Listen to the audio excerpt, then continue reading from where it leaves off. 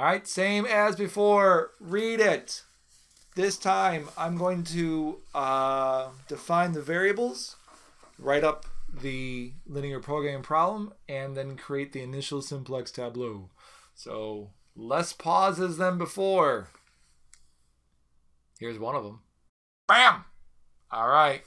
Lots of goodness there. So the variables represent the number of servings of each type of Reese's goodness. And we're trying to maximize protein. So the objective function is all about the protein.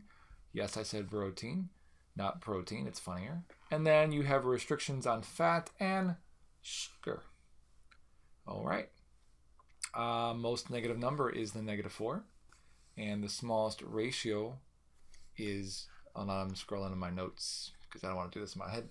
Smallest ratio would be the 292 over 12. So that 12 is your pivot element.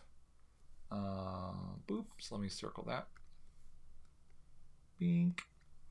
If you don't know how to find the pivot element, go to class, number 1. Number 2, watch some previous videos. Or number 3, read the book. I actually do all 3 because it's fun. All right, pivot like you've never pivoted before, which hopefully by this time in this section, you've done so much and you long for more. All right, 1 pivot complete. This is our matrix. We do have at least 1 more pivot because there's a negative in the objective function row. It turns out the next pivot element is the 1 in the x2 column.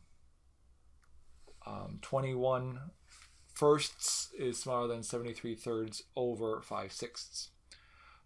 So a couple more steps there, and this will actually be the last pivot, so that's good news. So pivot, and then think about the interpretation, because remember, these are word problems, so you need to interpret your answer.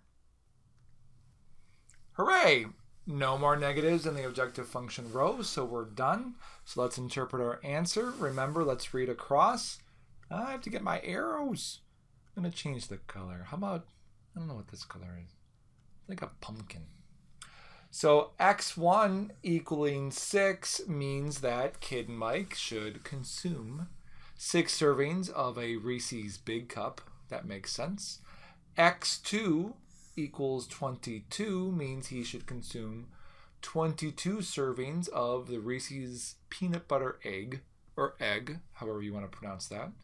Notice we have an x3 in our original problem, but x3 is not basic, which means x3 must be 0. So he should consume 0 Reese's Christmas trees. So that's part of your interpretation.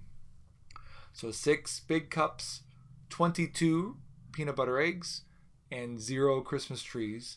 And the maximum protein he will consume, well, that's a fraction, 494 over 5. As a decimal, which would be better because it makes more sense, it would be 98.8 grams. So he will consume 98.8 grams.